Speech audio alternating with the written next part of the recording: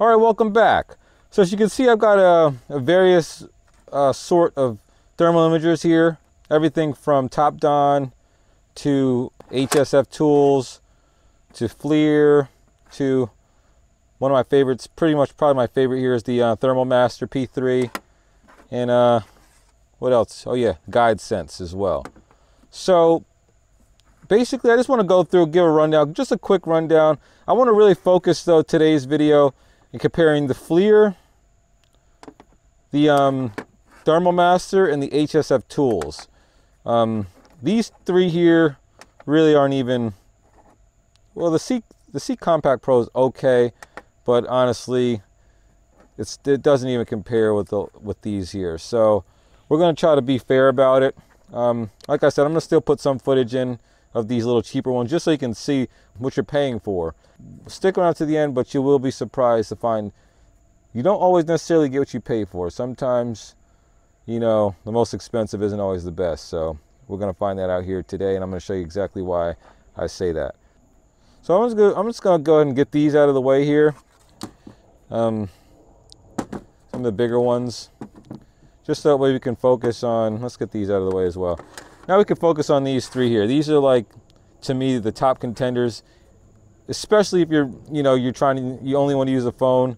For standalone stuff, we'll go over that in another video, but for your phone-based models, these to me are going to be the top contenders. The HSFtools Finder S2, the Flir, that's going to be the Flir 1 Pro, and then the Thermal Master P3. All right, so first off, I'm going to show you, we'll go ahead and get the Thermal Master running. So the one thing I love that stands out about this Thermal Master P3 is the fact that out of all of them, it works with both Apple and Android. So the first ones that I've seen, honestly, to not basically make it so we have to use one or the other or buy a whole separate camera, you know, for it to work with Android, which to me is amazing. I don't understand why that's not just a universal standard. I mean, I do, but yeah, you would think that this would be something a lot more prominent here in the industry. So yeah, that's a major plus. Another thing is you got the manual focus ring. Okay, so you can focus this thing super close. You can use this thing. This thing really does shine when it comes to like diagnosing circuit boards. So if you're doing like a diagnosis on a board, you want to find bad resistors or transistors and things like that in a board, this is definitely going to show you hot spots on a board. Another thing as well, obviously USB-C compatibility. That's good. All right, so just a couple quick specs on the Thermal Master P3 here. We're going to have a 256 by 192 detector resolution, which is super good, super quality for this price point camera. Okay, it's got the X3 IR, which is basically upscales that to 512 by 384. This does temperature range down to from -4 degrees Fahrenheit all the way to 1122 degrees Fahrenheit, so pretty powerful. Plus or minus 2 degrees Celsius accuracy. So it's really, I mean, this is comparable to like a $5,000 Flir camera as far as specs. And trust me, it's not just on paper. This thing definitely shows. It definitely shows as far as you know, in the field. Also, another thing about this that's really powerful is going to be your frame rate, your refresh rate. It's 25 hertz frame rate, in which this Flir is a lot lower. Out to take a look at the specs. I believe it's like 8, if I'm not mistaken, 8 hertz refresh on that. And I believe the HSFtools has probably got 25 hertz as well. This also has 15 times digital zoom. The HSFtools Finder is very comparable in specs. Look how compact that is as well. So we've got 256 by 192 resolution. It also does super resolution as well. That boosts it up to from 960 to 720, which is pretty cool. All right, less than 40 microkelvin sensitivity, which is really good. 25 hertz frame rate, and it also does -4 to 752 degrees Fahrenheit temperature range. So yeah, this is a really good camera as well. Okay, so with the Thermal Master we're just going to go through the different options real quickly. So we'll start off with the point here. So you can select different points, point 1, 2, 3. And then what that's doing is showing you, here's your point temperature. Right now it's in Celsius. So I can literally switch it from Celsius to Fahrenheit. I've got to go into the back behind the scenes for that, which I'm not really a fan of. But so as you can see, we've got our point selection, and that's just showing us different temperature points. We can have this in a stationary setting, and that way you can just monitor how your temperatures are changing and varying over time.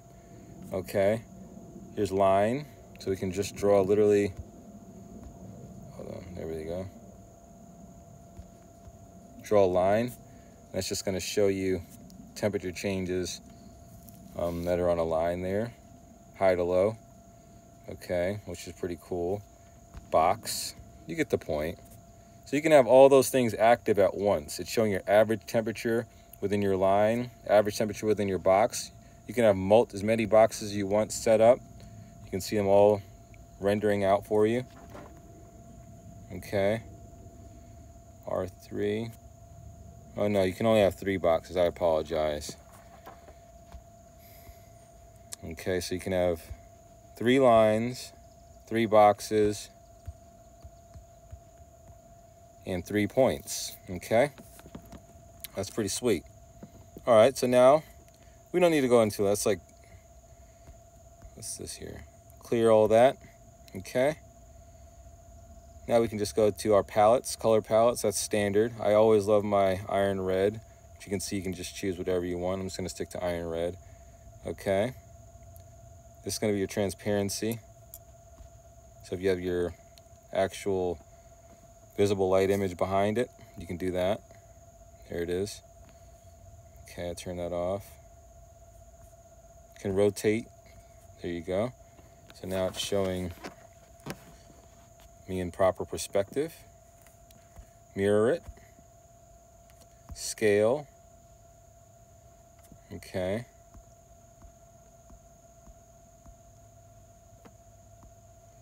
Contrast, brightness, don't need any of that. You know what that's about. So, yeah, basic. You know, it's got the basic options you're going to need. Most important things. As well, here's your record feature. Okay. Photo. I just quickly take snapshots. Okay. Go back. And also, there's a refresh button down here. So you can just hit refresh. Now this changes from, you got your X3, and you can see, when I hit X3, boom, look how crisp that is around the outer edge, compared to just standard. X3, standard. X3, standard. Unreal. Okay. All right, so we'd have to, like I say, we can change it from Celsius to Fahrenheit, but I'm not going to do that right now. But yeah, these are the options you have for the Thermomaster P3. All right, so I'm up in an attic here, and let's see here. Basically, burn protection active, please click confirm. All right, so yeah, this is a really quality camera. I'm gonna go ahead and hit start recording here. Okay, so you can see. I'm gonna go ahead and get our focus tuned in. I'm up in an attic here. I'm doing a gas furnace maintenance, and you can see, look at the detail on that inducer. You can see the wheel. The frame rate is so fast. You can actually see the shaft spinning and then inducer smoothly. So let's see here. There's the flame. Look at that.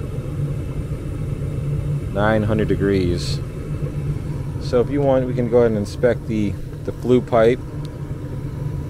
302 degrees. Looking good.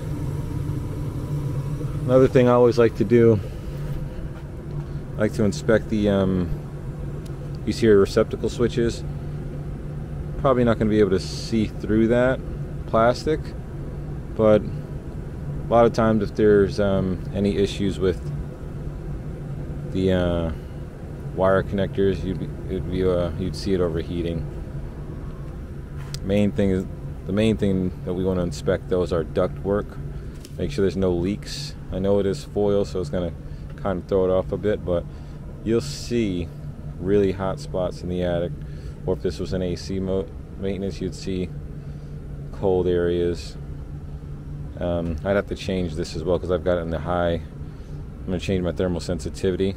As you can see, we can go to auto. Might be good, but let me go and switch. I'm going to do auto. So radiometric mode. So that's going to be a lot more sensitive now for, look at that. See this thermal sensitivity now, how much better it is. And if I had it on the, look at that. So you can see the thermal gain from the sun on the roof there. A lot of that thermal load. But I don't see any potential for, well, maybe what's that back there? Maybe. I think I do see something back there. Really hot.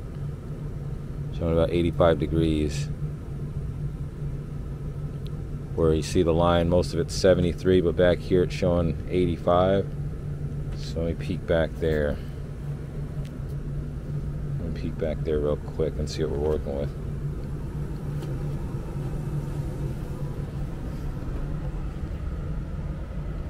Oh wow.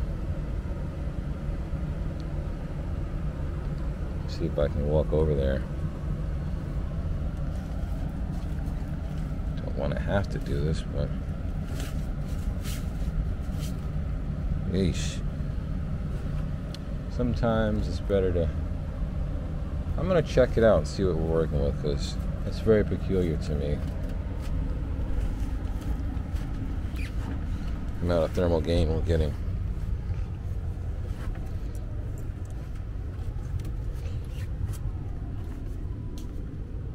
Yeah, all that heat.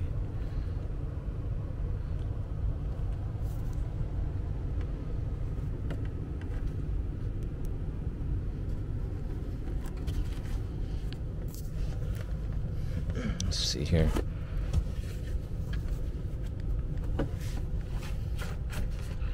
Might or might not be. I'm just checking. That's all. That's what we're here for. Oh, crap. No. There's no leakage. It's just kind of, you can see there's more than likely where maybe the boot's not sealed around properly. I can see airflow though. Look. See that insulation moving? There's definitely some sort of airflow. Oh yeah, I can feel it too.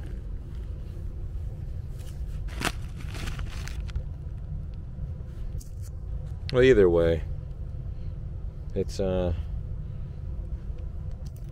more of a boot issue at that point. It's probably not going to be anything big enough to have to address, but you can see it does work. So yeah, as you can see with the Flir, it's not capturing the spinning of the shaft like the Thermomaster. Okay. It looks really good with high temperature, because the thermal sensitivity is not as good on here, but there has to be a pretty large temperature gradient in order for it to look this good. Otherwise it's kind of garbage. See the roof there? Looks good. I mean, looks pretty respectable. As you can see, it did capture that hot spot in the back corner there, so it is fine. It found a duct leak. That's exactly what a duct leak would look like. It's just that's at the boot itself it's leaking, around the actual perimeter of the boot, so that counts. The temperature here of the flue pipe. Now you can tell the Flir was built a little bit more with, I guess, field conscious as far as the rubber outer molding here. It's rubber, so I guess it could take a couple falls. These are just going to be more plastic. It's high quality, durable plastic from what it seems, but it's not going to have much impact resistance as much as the Flir will. But yeah, like I said, just be careful with your tools and you shouldn't have to worry about that. Okay. So I pretty much have them down to these 3 cameras. Okay. If I had to choose, top camera honestly is, honest opinion is going to be the Thermalmaster P3. Okay. And that's just because overall resolution, like I said, this camera looks to me comparable to a $6,000 Flir camera. Okay, no exaggeration. Super powerful, super high resolution, and it's just easy to use, compact, keep it in person. Second would definitely be the HSFtools, just because once again, it's better resolution than the Flir. Doesn't have the MSX visible light image, but I'm not a fan of that, so it's not hurting my feelings. But this is a really quality camera. And lastly, like I said, this Flir Compact Pro, in my opinion, it's just overpriced. You're paying for a lot of the marketing. I believe it's just, you're not getting what you pay for with this camera. Honestly, you're just, it's not even anywhere in the league of these 2 cameras. It's kind of comparable to this one, but still not as good. I'm not going to lie about it. But as far as comparing it to these 2, to the Thermalmaster, it doesn't compare at all. And hopefully the visual, the footage speaks for itself, and you don't have to take my word for it. But yeah, let me know what you think in the comments below if you have tried any of these cameras or if you have any opinions on them. And we'll definitely be doing some more testing and experimenting here with this winter furnace maintenances coming up. I like to use these a lot for my maintenances, and diagnostics. So we'll definitely have more footage for these in the coming videos. Let me know what you think in the comments below. Thanks for watching. We'll see you in the next one.